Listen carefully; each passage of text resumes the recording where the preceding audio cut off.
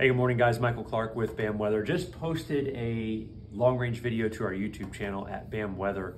Be sure to check it out. We're posting those pretty much every day throughout the week right now. Couple things I'm watching.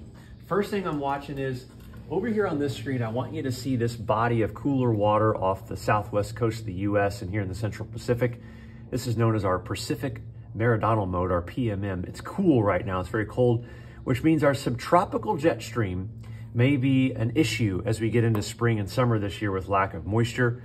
We're seeing some of it surface now. 7-day rain numbers across the primary US growing regions. They're drying up. Little to no rain in the forecast the next 7 days, and they're staying extraordinarily wet across southern Oklahoma, North Texas, where another 2 to 3 inches of rain is possible. Look at this down here in Louisiana, 8.5 inches of rain the next 7 days. Crazy forecast to the south. Dry here in the Central Plains. I break down more of it in the long range video on YouTube. Make sure to go check it out, and be sure to subscribe to the YouTube channel too so you get alerted when those videos come out.